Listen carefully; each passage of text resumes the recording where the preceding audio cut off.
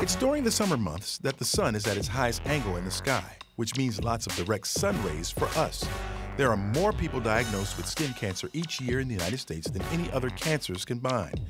This is why sunscreen is so important. So depending on what type of sunscreen, the sunscreen either reflects the sun's rays off your skin or absorbs them.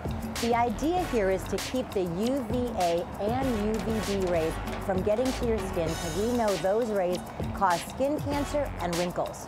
Inorganic chemicals with minerals like zinc oxide or titanium dioxide act as a physical sunblock. The chemicals reflect UV rays similar to how white light or bright colors reflect light.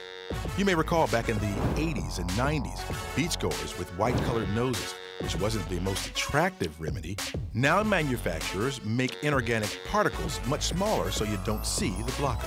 For a long time, darker-skinned people thought they didn't have to worry about sun exposure, but we know that's not true. Dark-skinned people are vulnerable to sun exposure and can get skin cancer. So regardless of your complexion, we all need it. So how about the SPF number? Well, Dr. Reddy says it depends on your skin sensitivity. The more sensitive, the higher the SPF.